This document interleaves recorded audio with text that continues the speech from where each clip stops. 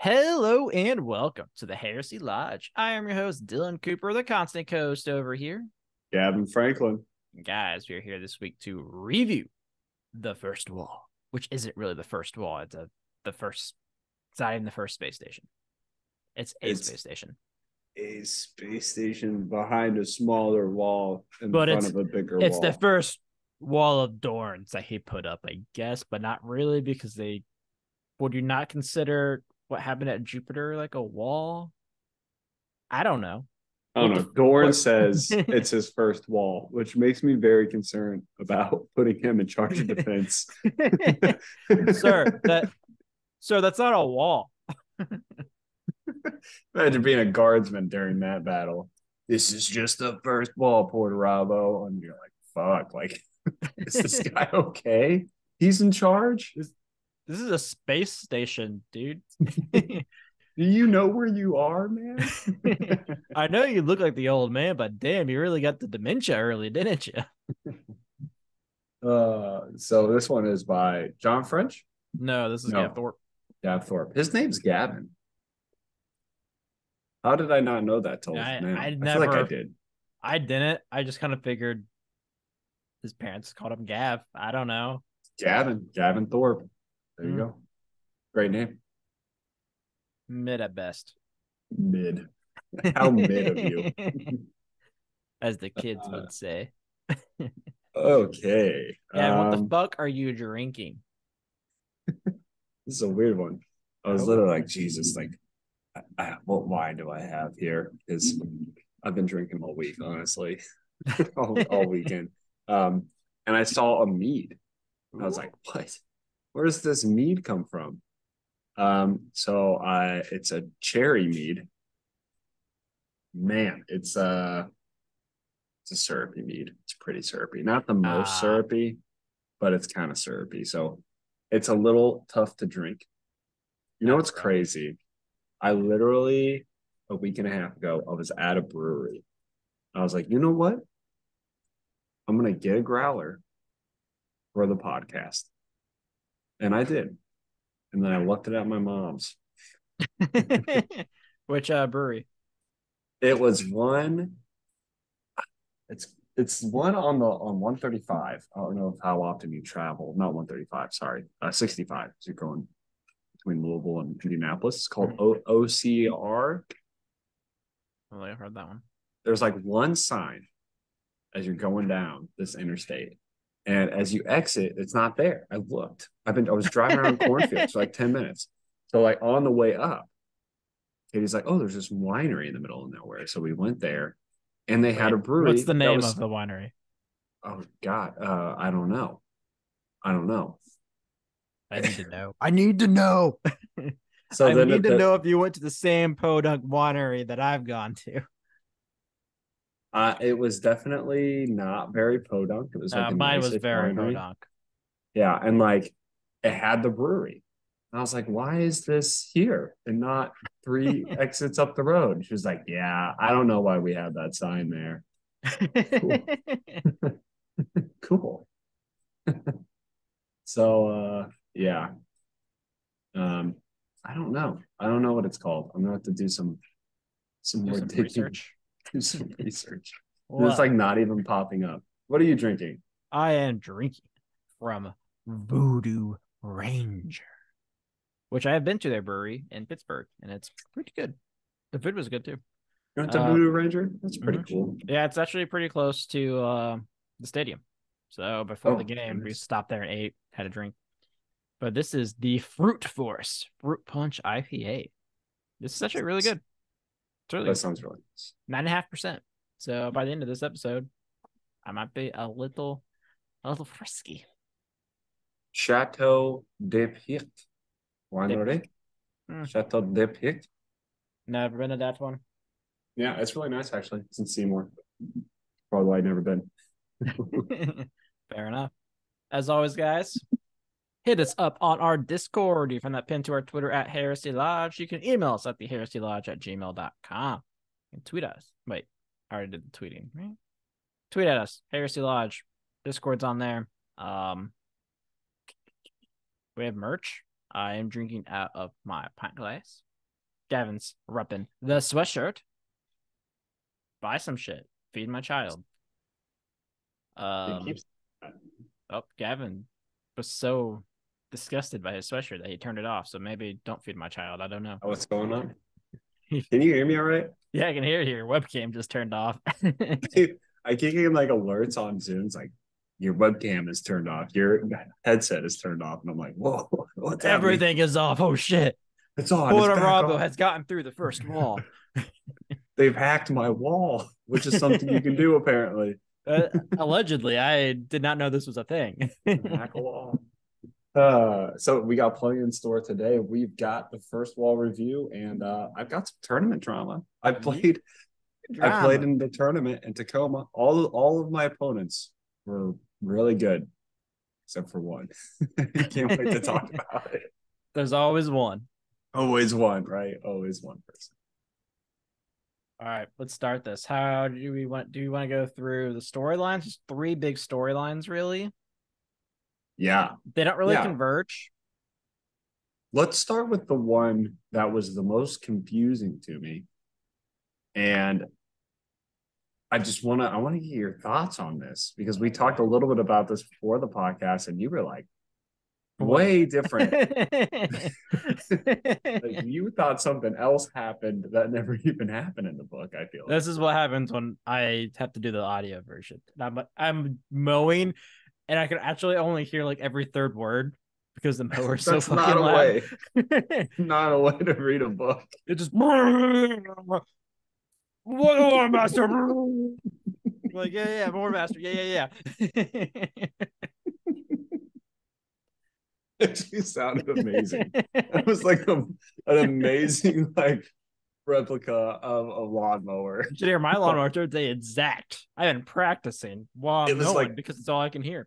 It was pretty close to like drowning while listening to an audiobook, but not exactly. It was right on. Thank you. Maybe I need to upgrade my AirPods. I think after they went through the washer, they just don't get very loud anymore. Huh, that's weird. Try washing them again. Maybe you didn't clean them enough.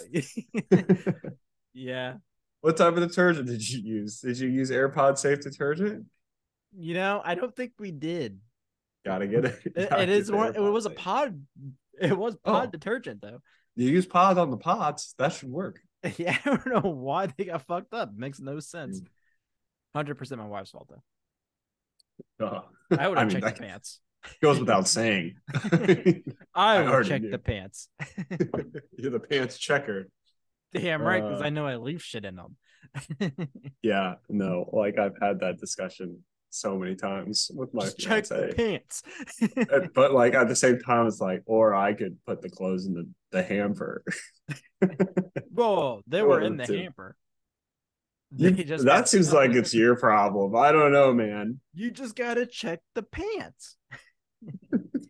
It seems like you've got some unresolved issues. I don't Look, I don't want to take too many sides here. All I need to say is you just give it a quick pat when you drop a pant down. Sure, give it a quick pat. Save some AirPods. Give it a quick pat, or use AirPod safe detergent. One of the two. Yeah, we just had the wrong detergent, maybe. But pod. It made sense. So there's these humans. There are humans. From Africa. They're factory line workers from Africa. We're out in Africa. Oh no, Africa's pretty big. That's like I'm not quite sure. But they build tanks. They used to build trucks. I don't know. I think some of them build bullets now. Some of them build bullets. They build trucks and they build tanks. Who knows? All we know is they're now Imperial soldiers. And they're being shipped off to fight at the Imperial Palace. Now, tons of stuff happened to them on this journey. A big piece is they get the officers. What they're like discipline officers? Compliance officers. Yeah. And they're ensuring that people are loyal to the cause. Now, spoiler alert. If you're already listening to this, you should know. They're all traders. Which is, like, sure. It kind of seems like this was where so in the preview, remember I talked about, I was like, maybe there's some trader guard in there. Who knows? I thought that they were a very loyalist faction. Yep. That over time were going to become traitors when they see the horrors of the new Imperium. Like the compliancy officers murdering people for not being compliant. Yeah. But yeah, I thought they were going to be fine. It was the people they ran into that gave them a ride that were the traitors. No. Turns out they were. And this is the thing that's confusing. The compliancy officers, I think, were also traitors, and they were making sure people were compliant for Horus. Yeah. And the part of that really makes a lot of sense is they were like murdering people who were part of the Electo Divinicus. Yeah, it's true. They were, which would make sense because the Emperor's God probably on his side. Yeah, not in Horus's rule book, even though Lorgar wrote it. No, there's some lines being crossed there. I'm not quite sure. But there are also like confusing parts to this story that don't quite add up. Like, it's pretty evident that the rest of the Imperial forces don't know that these guys are traitors because they're like hitching rides on railway stations and getting rides from tank squadrons and all kinds of stuff. Yeah. But they're also being like, are taken to a place that's kind of remote. Well, it's hidden. It's like a hidden. But they're it's like a reserved force or something. Yeah, they're Dorne's so it's reserve. Almost force. Like some like weird like Dorne like 35D chess is like someone's gonna be a traitor. I bet it's these guys. Well, he does put them far away. That's a good point. Maybe Dorne was like, "You're reserves for a reason." Listen, people from jail, you go to the front lines. We don't care if you're a traitor or not. You're gonna die. Everyone else, we're gonna bring you in slowly. But yeah, like the rest of the Imperium definitely doesn't have an idea because like they ally themselves with like other Imperial forces. Yep. And at one point they come under attack. Who do they come under attack by? I honestly thought it was like a stray missile that hit the no. It's pretty obvious that Space Marines attack the force. There's like 3 planes that come down. They start blowing them up and then they get away, but then they look back and there's like Space Marines standing there. Like I said, I listened to the audiobook by mowing. So my question is like Marine. there's only one. It has to be the traitors. It has to be like the traitors not getting the memo. We're not caring. Leave this train alone. Yeah. Probably just didn't give a shit. Yeah. So there's some murdering. They're not given enough intel to know that train 47B12-4 potentially might be carrying some of their allies. So just nuke it just in case. Yeah, fuck them. Yeah, there you go. And then you get to this like point where they ally themselves with these tank squadrons. And after the main character walking like a billion miles. It was a ridiculous amount of miles uphill in the snow. Yeah. Literally. At one point, like the main characters for them is walking. She's like, I haven't felt my legs in days. I'm like, oh, well, that fucking sucks. Maybe fucking intense. Sit down. Jesus Christ. So they hitch a ride on in these tanks. And she just fucks.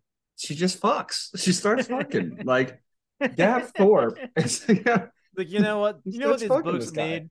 We need some fucking sex. It's like, but they're not gonna have sex. Like, we're gonna like just make sure they're close and warm together, but not actually fucking. I want Oh, to they tease you fuck. guys. They eventually fuck. Yep, he teased it so long. But We've been laying in bed, but we haven't done the deed. it's really funny. I don't know. So there was that piece. She was sleeping with this guy. And then at the end, she unveils her flag, and it is for the War Master. Yeah. And then So I did they not. just So I don't know why, but I wrote this wrong. But I did. I did not realize it was her. So the guy she was sleeping with, neither did I. Nasha. I thought Nasha was going to be a traitor because at one point, like they're talking in bed. He's like, "I wouldn't be here if it wasn't for the War Master." So I was fully expecting him to be a traitor. Yeah, and like I I was very confused too. When I first read it, I was like, okay.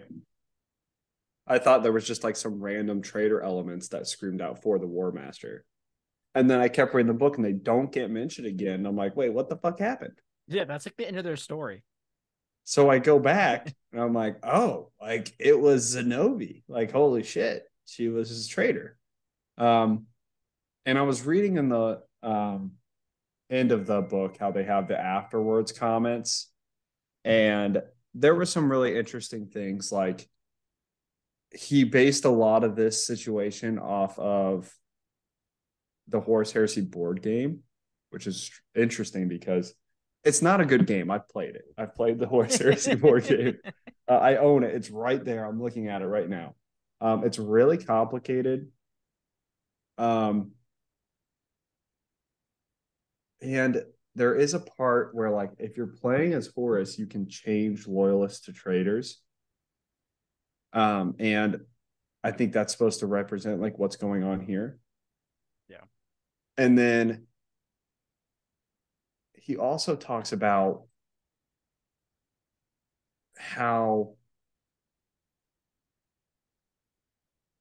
trying to remember exactly the thing that he says, because it's about like how Dorn was expecting them, but he was also potentially expecting them to be traitors at the same time. Like you were kind of covering that, like maybe some 3D 35D test chess. levels. Yeah. But he was really into the board game, which I thought was kind of interesting. Weird. So overall, that story, I heard it was really bad, that portion of the story. Some couple people had told me like that was really favorite part. And during the book, I didn't get that. That was fine.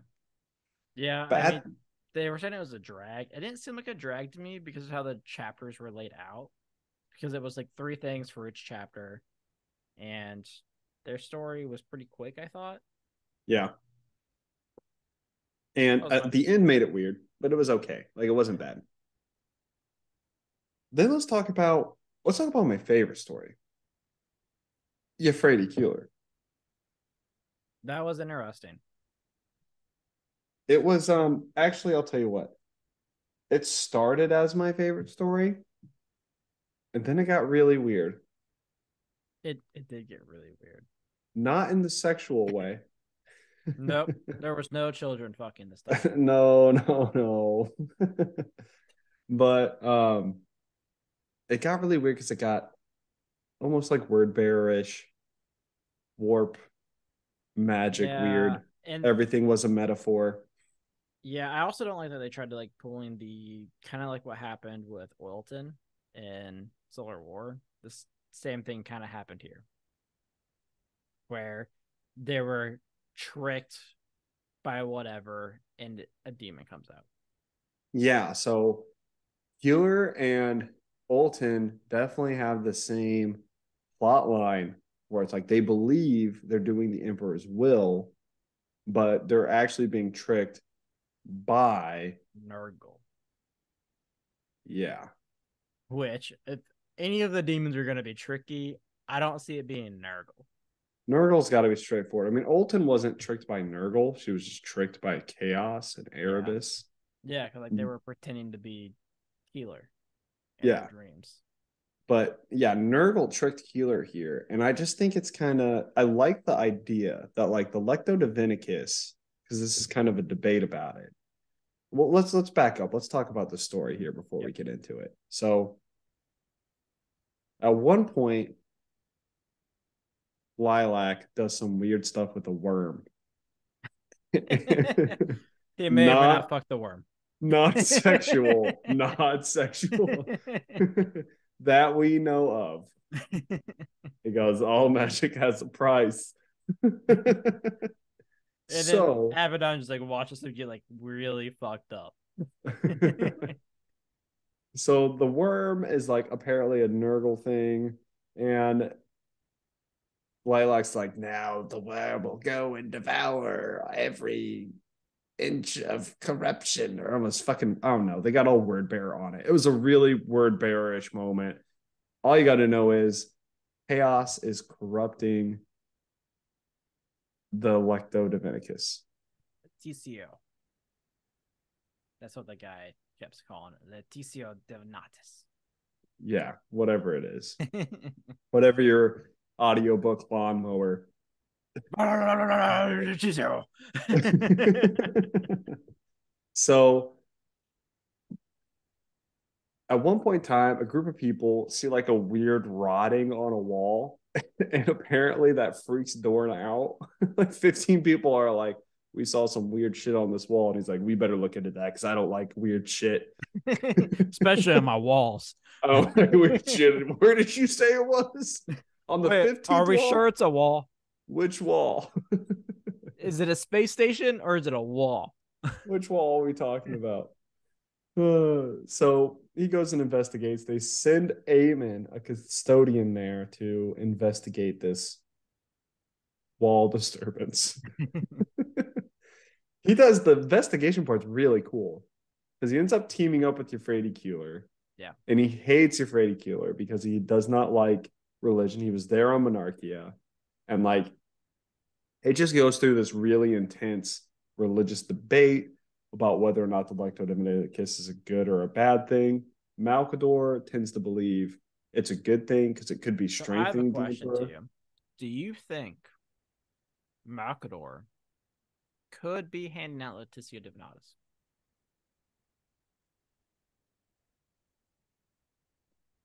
I don't trust that slimy little bitch. I mean, I think he could be. I think it. I mean, the theory is right that it empowers the emperor. Mm-hmm. That's what he said. Yeah. So I mean, I think he's pushing it. He obviously doesn't want them to stop. He tells them Is like, Malkador killer, the killer's cool. Malkador is the peddler of drug that is religion across the Imperium? Can I interest you in some Lectitio And that's why Lord R Divinatus? slapped him. He's like, "You fucking been handing this book out, bitch." You think that Malkador told Lorgar? Oh, maybe they were in cahoots. Now there's a claim. That's an interesting claim, sir. I mean, think about it. He seems to have the theory that it empowers the emperor. Doesn't stop it. Obviously, lets the most well known at this point running around. I think he's pushing it. That's a rough one. That would be a cool. That's a cool little fan theory. I would love to look into the supporting claims on I'll that. write some fanfic. He Yeah. fucks Killer in the end. That's the. That's how they get the readers there. Oh, okay. Also, I really So liked how Malkador fights in this. It was he cool to actually see does. him fight. He throws some fireballs out. Just fucking shoots giant fire and kills the demons. Like, yeah, these are my bitches. It was pretty good. He fights really well, I guess. I mean, I would hope so. um He's like the second most powerful psyker. And maybe third with Magnus. they have a really cool like debate, Aemon and Valdor, about like Aemon's like, listen, I was on Monarchia. I know this all this stuff is bad. But Valdor's like, yeah, but I was also at Nikea Yeah. and Doran just let loose his psychers. So where does that leave us? Do we kill Dorn? Yeah, which is fair. I mean, Yeah. And Aemon's like, fuck, well, good point. and what else are you going to use to fight the demons, right? Because it's either random melee weapons or you're a psyker. Well, it became apparent though that the this specific group of the Lectodivinicus, whatever it is, Fictio Divinatis. I don't know. they were actually worshiping Nurgle unbeknownst to them, which I didn't think was even like a thing you could do. Because Yeah, that kind of how can you worship something that you don't think you're worshiping? and like it kind of defeats the point of giving something Yeah. power, but I don't At know. first, like I didn't like get what he was picking up, but when he was like, what was it like the Emperor is like death and something else or something like that, death and life, maybe. And that's where Yeah. like Aemon was like, wait a minute, that's not the Emperor. I fought with the Emperor. He's not death and life. And then Yeah. Nurgle came, or a Nurgle demon came out. Yeah. They fought the Nurgle demon. A Freddy Keeler had to like mentally dig out the worm, and then she physically dug out the worm. It was really metaphorical at the end. It got It was really really weird, yeah. intense. But hey, it But was all because of Cinderman that she found her faith. yeah, I do enjoy Cinderman as a character. I like Yeah. Keeler as a character. I don't like the idea that they're being tricked by Nurgle. It seems very like anti the concept. Yeah. Um, If anything, it should like be Zinch. yeah, I could see like the religious cults like falling prey to worshiping Nurgle, but like getting tricked by Nurgle in the worship. Yeah. And it made it seem like there wasn't even like a figurehead. Like the person that was in charge of that group, like he also didn't know. Yeah. What were they called? Like the lantern something. Like at Light one point, bearers. yeah, light bearers. And at one point, like Killer banished a demon with Yeah, faith they just keep in the banishing them. Emperor. They do it So multiple times. how that turns into a Nurgle demon, and then like at the end, she's also glowing as if Mm-hmm. her faith in the Emperor. And Malkador's like, that's cool. That's pretty cool. Let's keep her around. She did some cool Yeah. shit. You see her glow? Now he also makes Aemon like a protector of religion. He's like, if they cross the line, you kill them. And Aemon's like, all right, well, I'm gonna go kill them. Well, all right, you settled it for me. Yeah, they have this moment where Malchor's like, hey, you should add a name to Aemon's scrolls. And Dorne's like, I have to go fight my brother. So why am I here? It's basically, it was like a really drawn out like celebration of this one custodian. And they suggested a name for him. And I can't remember the name. And I think it was supposed to be like a big reveal, like somebody we know in 40K, basically. Yeah, I'm gonna look that back up because I Yeah. also didn't really get it, but I also had Yeah. a So, screaming toddler or not toddler. She's not a toddler yet, I don't think. I had a screaming baby at the time. man, you have all kinds of noises. It's either a lawnmower or it's a baby or I'm just getting yelled at by something else. Exactly. So, yeah, I think that is a cool story. It was probably my favorite story because of the religious nuance. And then we have the final story, which really has to do with the siege itself, the actual sieging of the first wall. And it's really between the Iron Warriors and the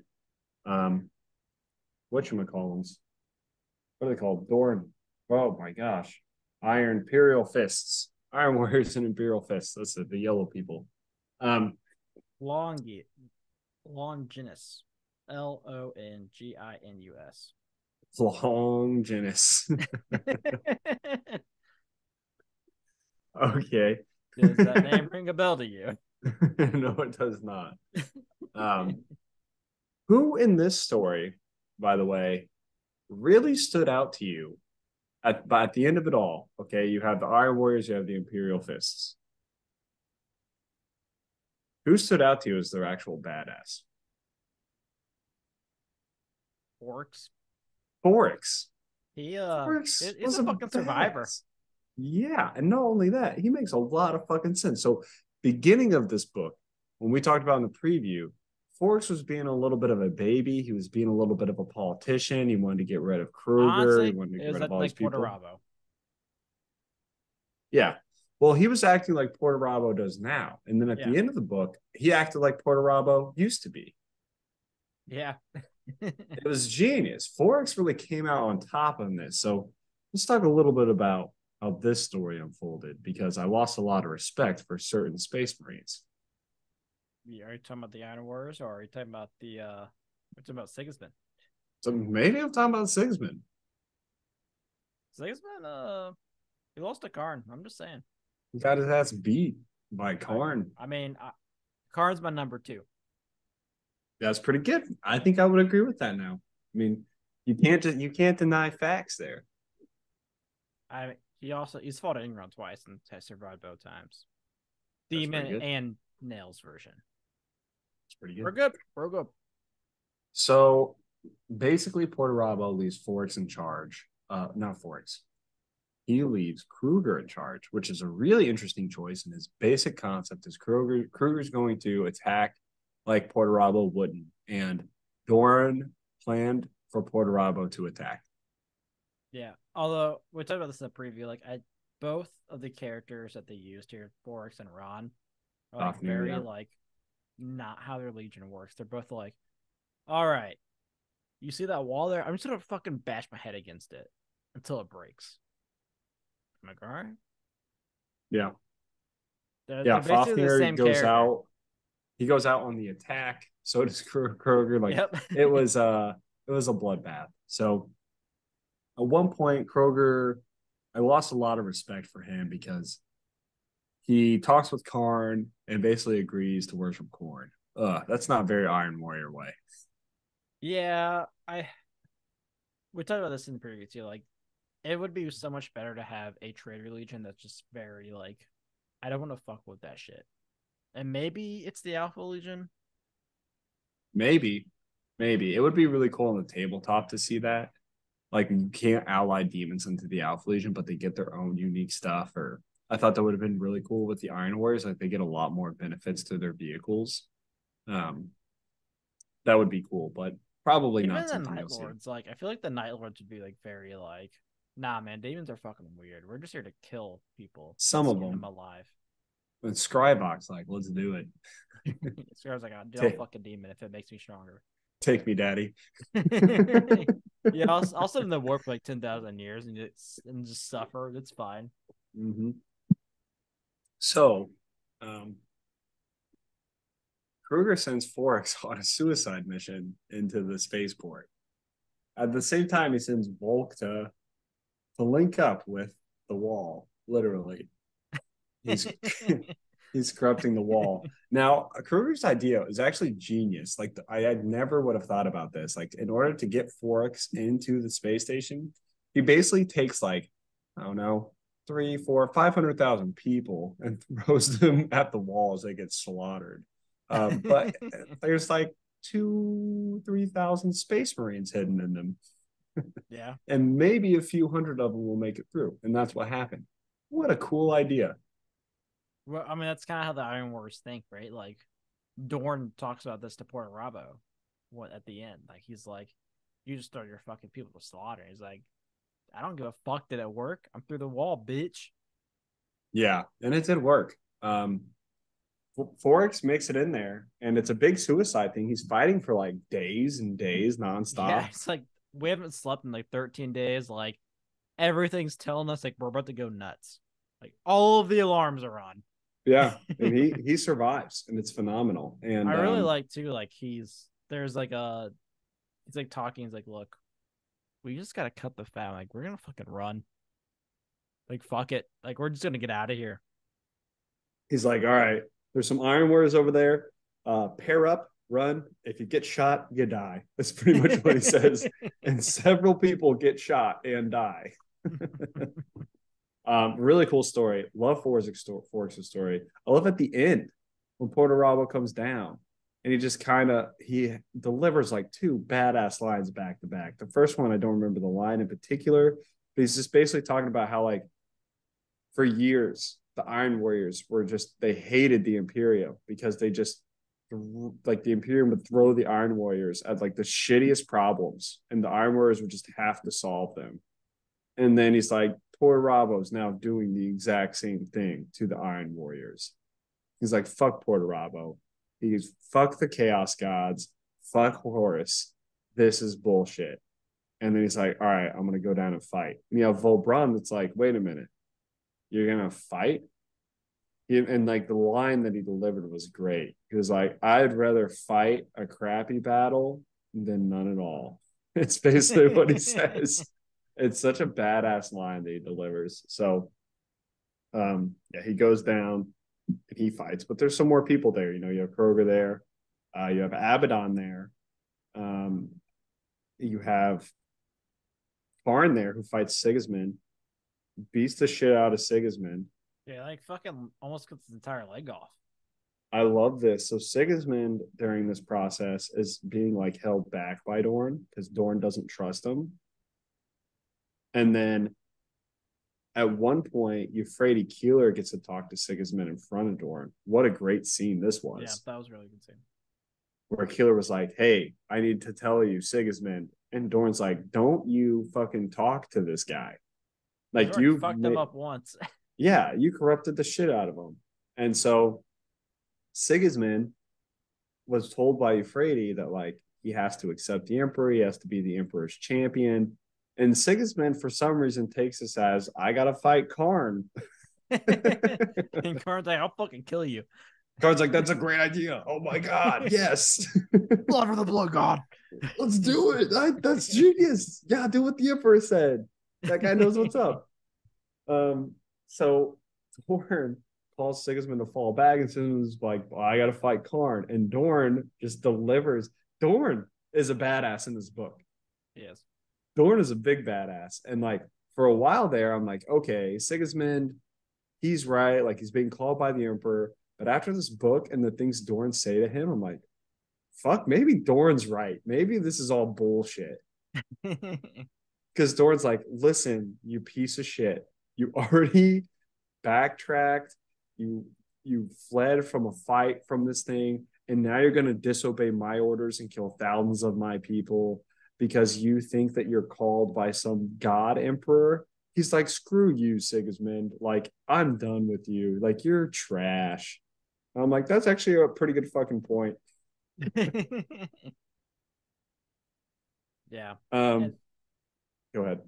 No, I was just gonna say like Rand also we've kind of glossed over Rand. Like he is losing. He loses and he gets saved by Sigismund, who gets sent over there by Dorn. And like last minute, yeah. Yeah. And like at first, like Sigismund's like this like badass. Like he's just fucking like kills this Terminator, kills a bunch of other people, and then Karn shows up and Karn's like, let's fucking do this. Karn really fucked him up. Like, this ain't the fucking cages, bitch. I'll fuck you up. I don't care. Yeah, that was a good time. And then you have Abaddon and Lyak come out. So this gets really strange. So Dorn eventually joins the battle because the Iron Warriors have won. Portarabo's landed his flagship. Yeah, Portarabo's apparently coming they down. were tricked that they thought they were going for the bridge, but they were actually going for the spaceport itself. Yeah. Which hold on. What? Yeah. Of course they're going for the fucking station. One thing that blows my mind is tactically, it's like I know they're just writers, they're fantasy writers, so I don't want to like dig into it too much. But my mindset was like, why don't you just blow up the station? That's what I was thinking. Like when I was mowing, I was like, what would be super useful on this space station? A self-destruct. Yeah, and like, the concept is like, okay, it's because they want the Ultramarines to be able to land if they get there. And they want to evacuate the Emperor if they need to. And I'm like, you need to start putting all your eggs in one basket. How about you just put the things on the other side of the planet? It's a big fucking planet. Just like the Ultramarines. Go to the other side of the planet. Yeah. I don't know. Yeah, it's very strange. The Ultramarines can come from above. What if you did like a sideways angle twist? I don't know. Or this is my thought. From like underneath, they can land in Antarctica and what if sail up. Obviously, they have to use sails. They don't have super powered engines or anything. They have to I just sail. figured it out. Hijack a comet. Perform a warp ritual by murdering hundreds of people, and then open up a giant warp rift to summon 18 million spaceships in front of Earth. And then we take it. That seems a little almost too far-fetched, but I can get behind it. Whoever said that Dumpling got promoted at the Horus Lodge meeting. What if, check out, we did this? Somebody get that guy a beer. Jeez. So Portorabo lands. Dorn's going to go fight. But before they fight, Lilac tells Abaddon, he's like, you don't fight Dorn here. I die for you today. That was weird. Yeah. What was that? So Lilac dies. Who the fuck was Lilac? Not Erebus. No one knows. Just some fucking random up-and-comer. Do we ever find out? I would assume not. I'm assuming this is the end of his story. But yeah, like, what was that? Like, he came out of nowhere. Like, if he would have been like Argar Tall's like lieutenant or something, like, sure, like I would accept that. But this guy came out of fucking nowhere. Everyone kept talking about how they didn't know who the fuck he was. What was that? Where did he come from? I don't know.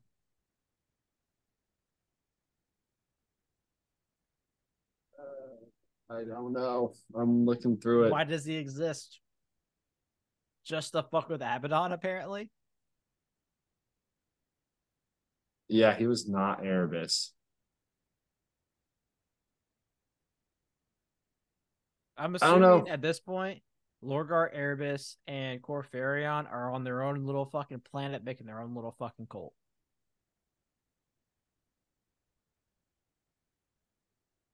Yeah. Like, I'm assuming none of them touched the siege.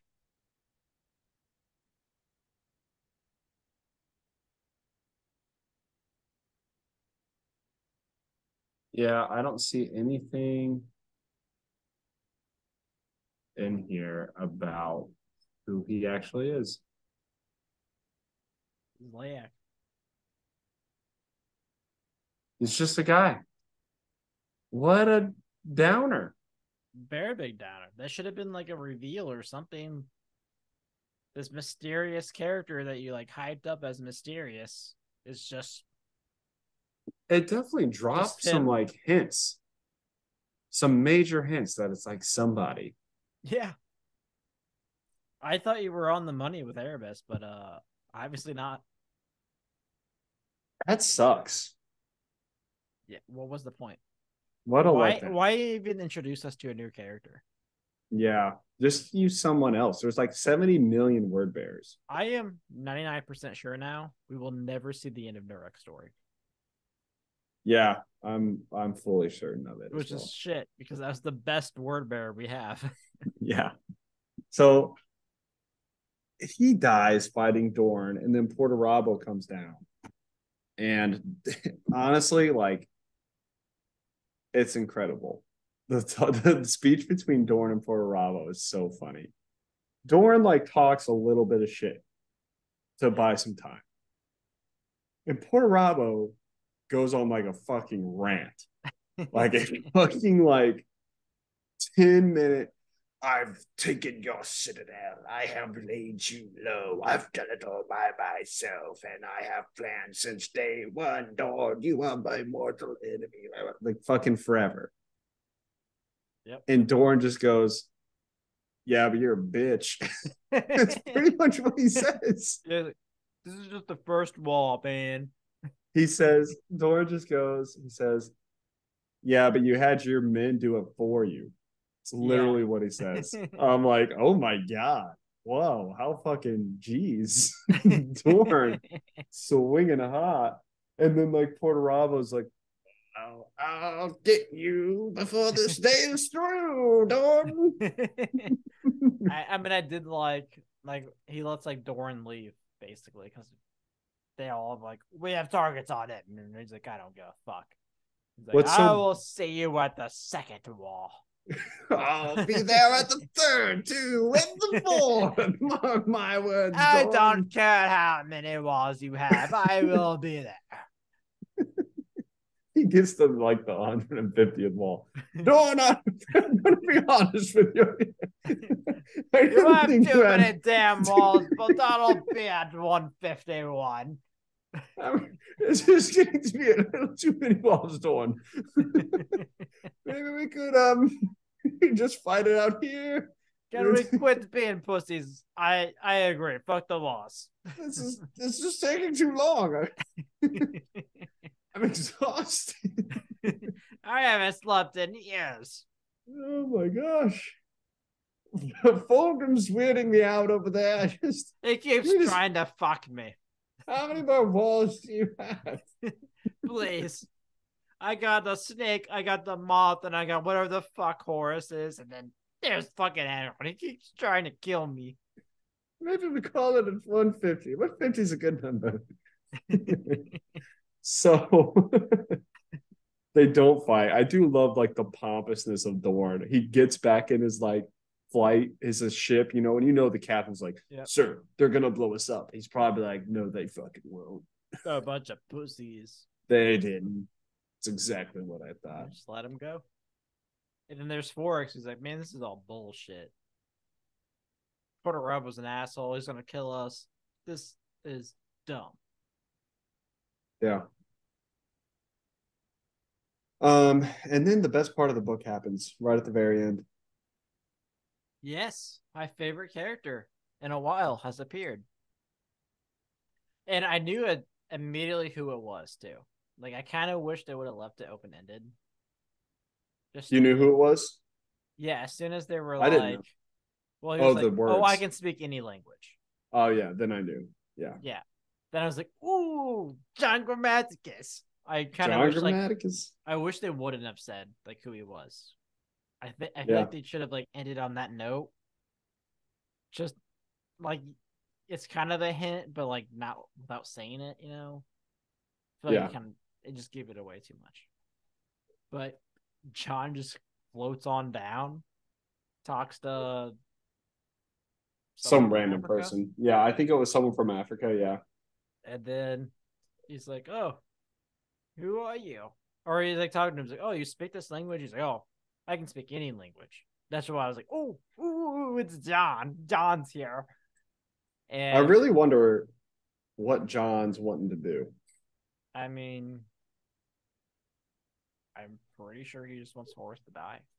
I'm very excited about John Grammaticus, but I was more excited about All. And I'm wondering now, like, what John's role in the siege is going to be. So I think it will be quite interesting to see if we start to get like a bunch of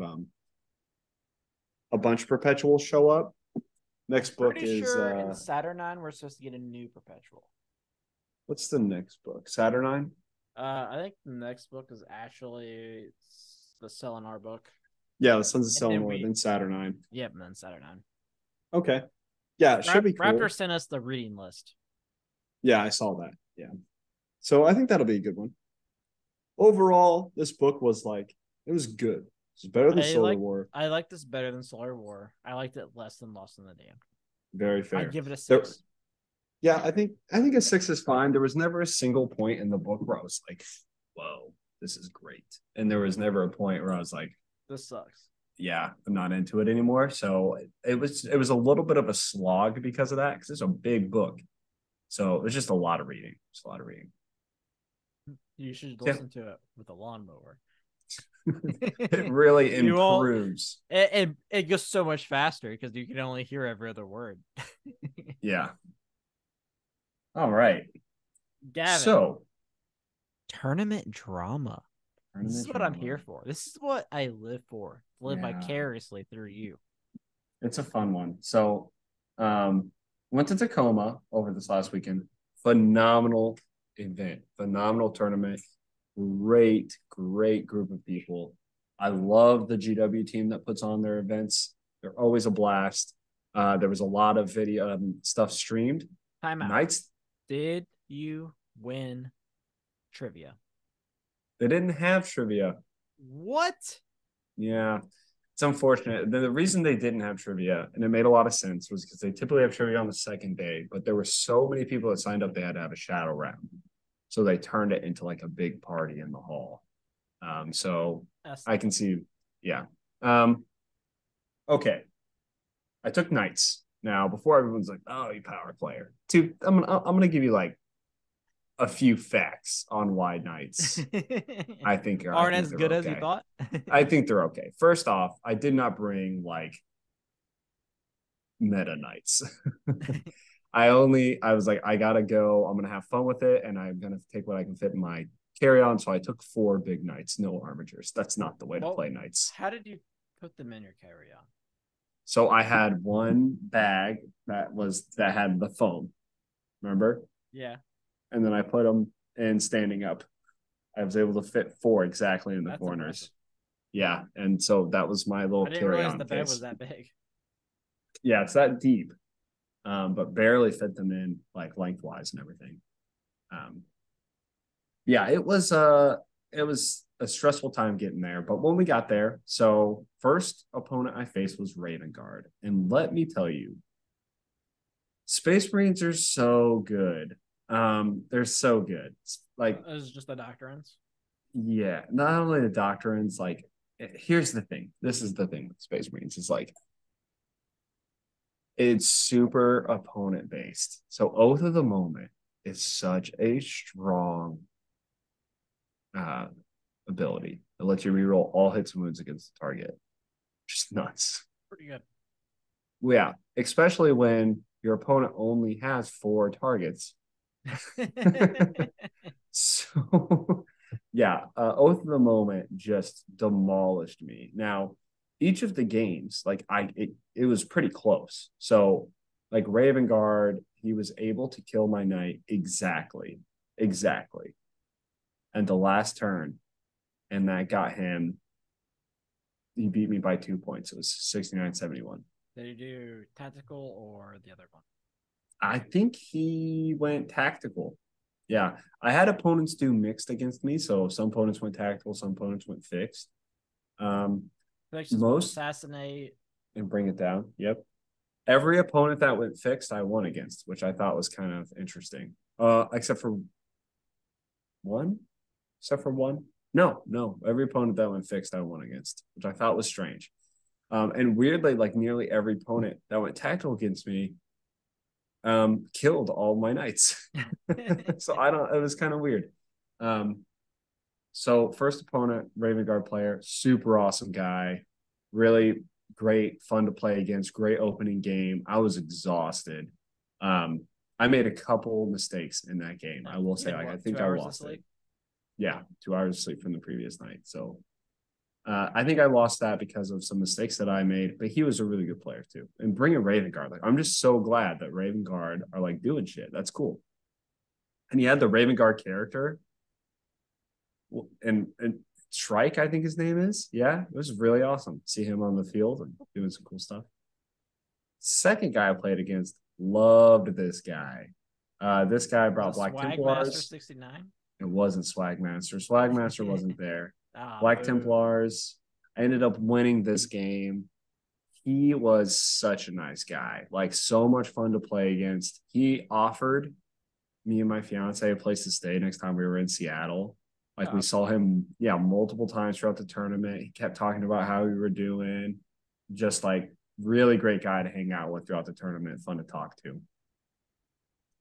Third guy I played against was playing Dark Angels. I lost this in Dark Angels. He had built a list that was very anti-Imperial Knights. With a bunch of Hell Blasters? No. He took a thing that gives you +1 to hit and another thing that gives you +1 to wound. That's pretty nice. And he had, as long as you hit the target with it, and then he had full reroll set wound. So it was like he got first turn, which was a big deal. And then he had 2 like anti-tank tanks, basically. So like, I'm gonna Oath the Moment that guy. I go +1 to hit, +1 to wound. and then take 2 big shots from guns, and then I just blew up and died. Damn. That game was actually really close, though. Yes, he did keep splitting his fire. He ended up winning in the end. But it was really hilarious because what ended up happening was I would have like 3 knights and they all had like 4 health each, and he had a unit of 20 health blasters in the middle. So I'm like, if I move, you're just gonna overwatch and one of my knights is gonna die. So for like 3 turns, I just stood still. I was like, I'm just gonna stand still and shoot you. And he ended the game with a tank, a Terminator, and a transport. What he had left. That's all that was on the board. It's a very bloody game. Really good time. Real close. Great opponent too. Like he took his time reasonably. Like he knew he was playing nice. Was like, I'm gonna take some time to think. I'm like, yeah, of course. And like he was really like tactical, like good player, fun to play against, learned a lot. That was the first day. Second day, more great games. Played somebody from Canada, had a whole conversation with him about Canada and the wineries and various places we can go to. He played Thousand Suns. Let me fucking tell you, man, kicked my ass. Like this was the one that I lost. Next time? I lost a Thousand Suns. This is how fucking Thousand Suns went. He goes, okay, I'm gonna shoot this night with my Mulith Vortex Beast. Rolls 6 wound. Oh, that's D6 plus 6 devastating wounds. 12 devastating wounds. Oh, great. I'm going to shoot you with Magnus now. You take 8 mortal wounds plus 4 saves at -3 at 3 damage apiece. I'm like, Jesus Christ. So my knight dies. 2 units take down a knight. I'm like, all right, well, that was fun. I bring 3 knights, everything into Magnus. I did 5 damage. Yikes. Yeah. It hurt. I eventually did kill Magnus, so that was good. I got quite lucky on some rolls. And it was a bit of a slaughter too. All he had left was some Terminators, so that was fun. Yeah, he demolished me. Magnus, this is what Magnus does. You play it right.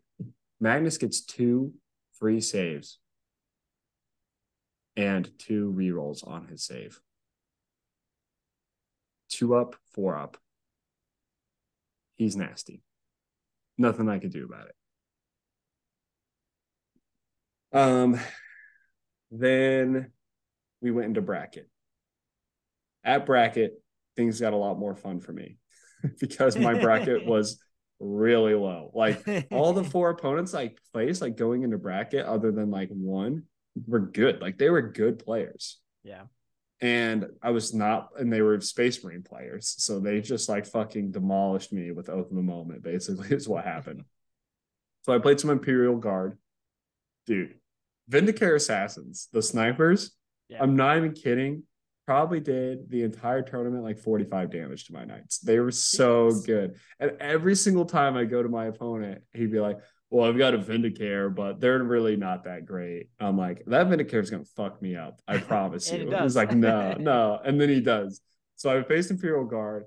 Vindicare in that game did around 20 wounds to me, killed 2 knights. 2 knights.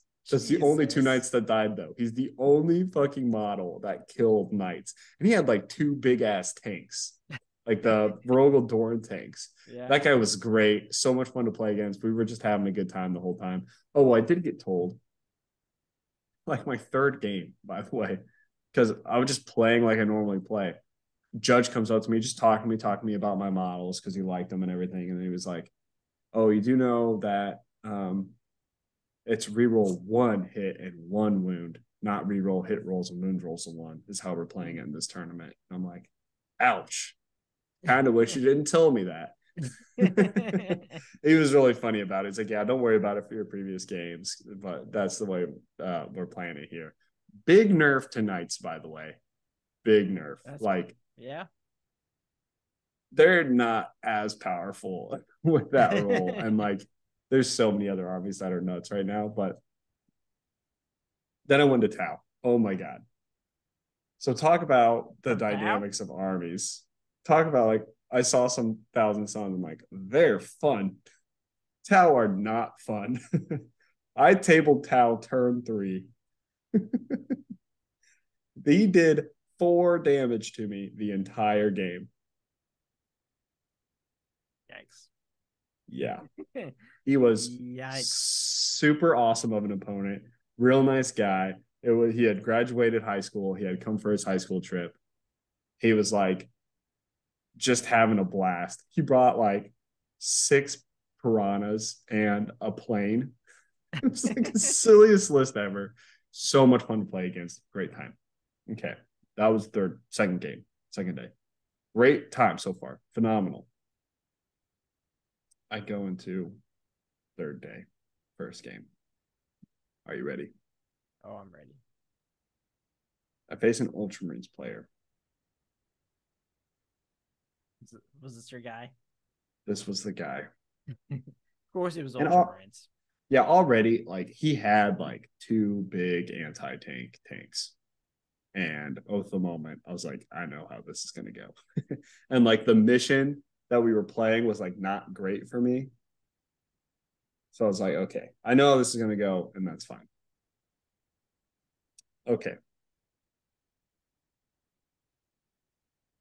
He starts the game by telling me about all these cool new rules that he found in 10th edition. And all of them don't make any sense to me. Oh, please explain. So, rules that he said: drop pods. Drop pods give cover to units. It's not a thing. Nope, not a thing. Drop pods don't give cover to units. What were some of the other fun ones? Armor contempt plus cover gives your Marines 2-up save.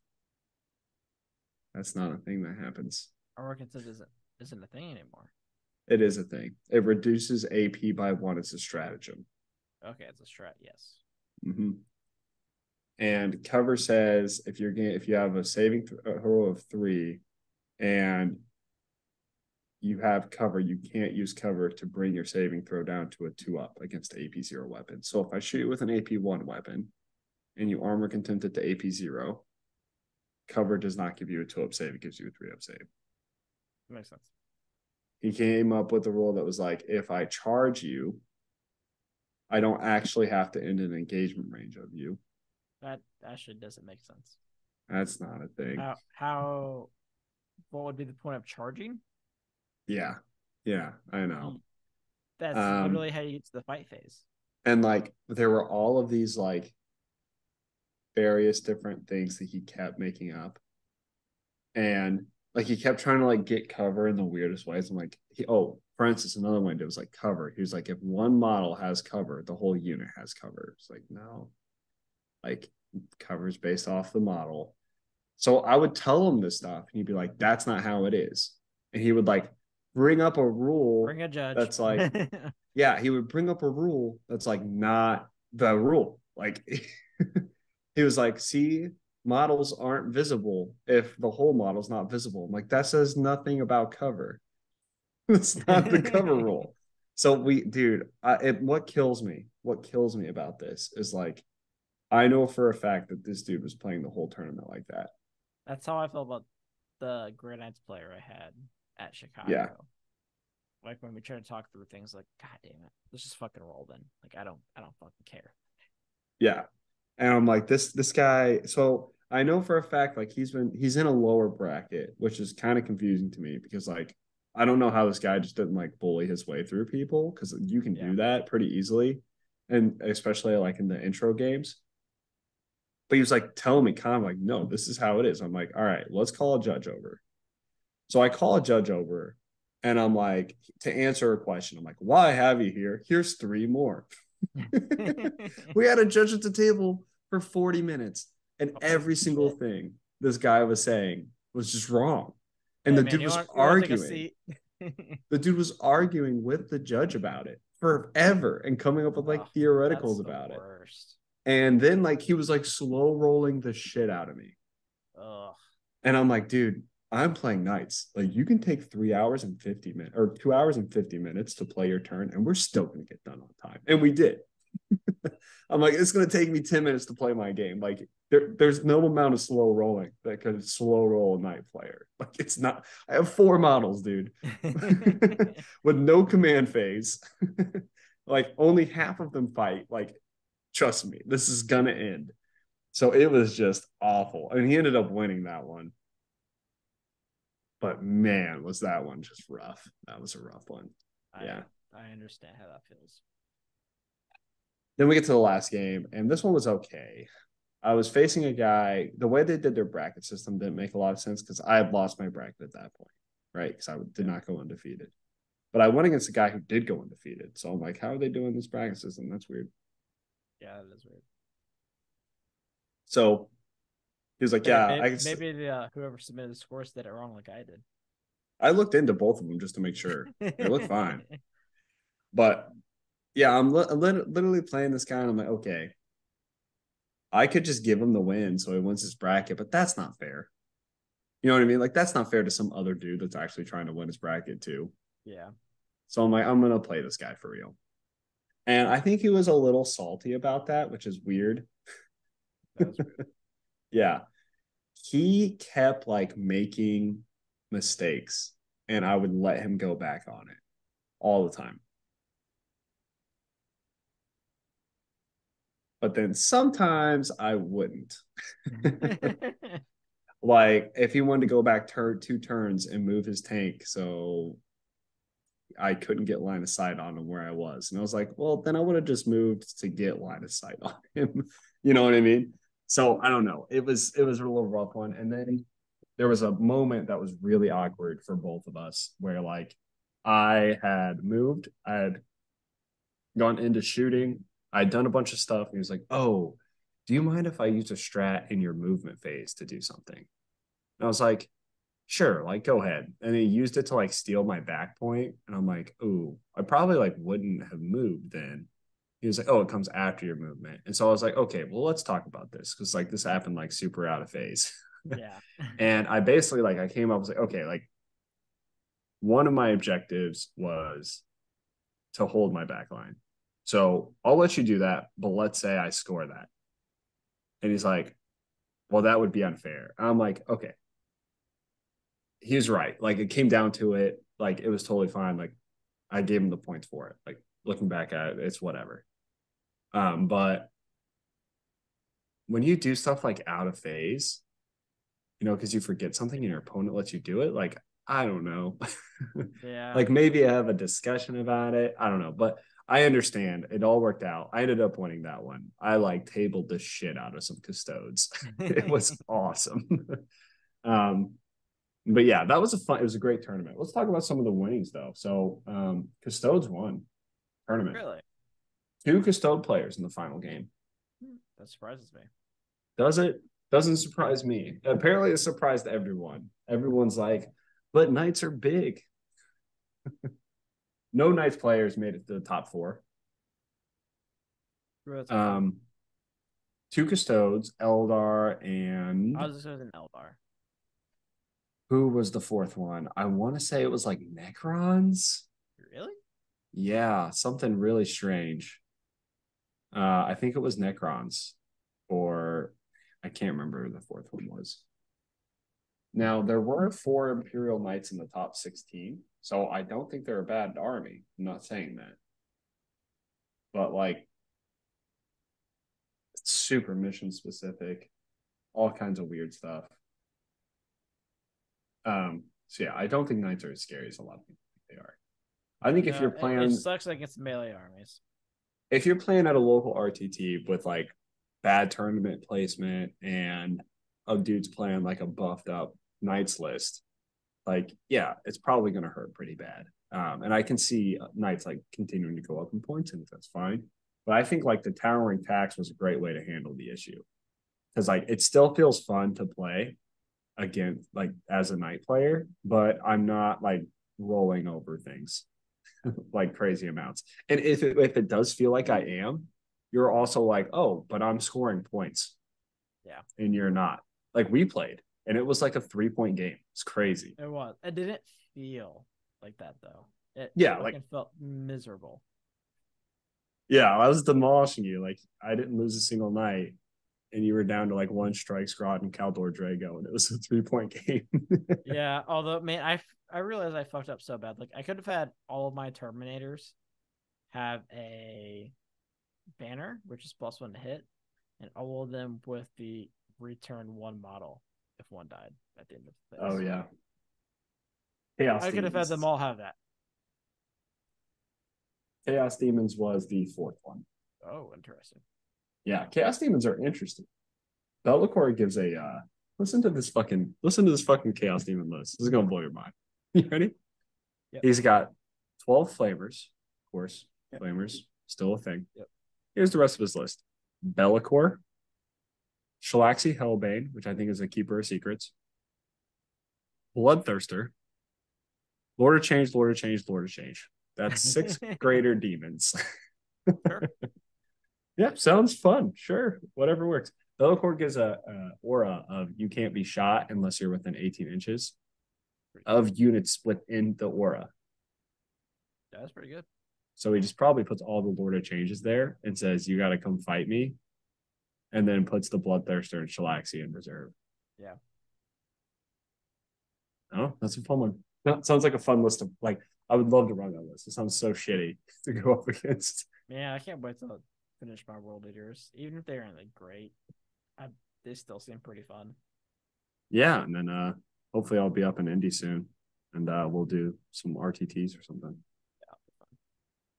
Is that it? Is that your whole tournament experience there?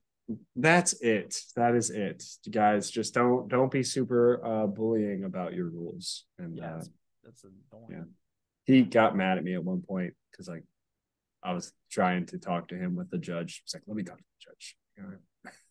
Whatever you say, dude. Damn, that sucks. The judges kept looking over at Katie like, "How's that game going?" And she was like, Poor Katie for even being there for that. She said she loved it, and honestly, it makes a lot of sense because the games were short. Yeah, my games were like an hour long, that's hour the and a thing about half. 10th, I think. Games are 10 faster. and nights, real quick with nights. Either it's over for one person really quick. Yeah. So yeah, All great right, time. guys. Loved it. That's it for us this week. We'll be back next week with our preview of the. We're gonna do both for Sons of Selenor next week. I don't know. We'll decide. Sons of Selenor or we'll either do Sons of Selenor next week or a special episode, I think. Cool. We might do half and half. We'll find out next week. We have to keep you motherfuckers on your toes. As always, hit us up on Discord, find us pinned to our Twitter at Heresy Lodge. Email us at theheresiolodge@gmail.com. Check out our merch. Buy something nice. Feed my child. If you are into Tentacus, check out Pants of Horse at discord.gg/Pants of Horse. And we're on YouTube at the Heresy Lodge. Check us out, guys. Have a good one, and we'll see you next week.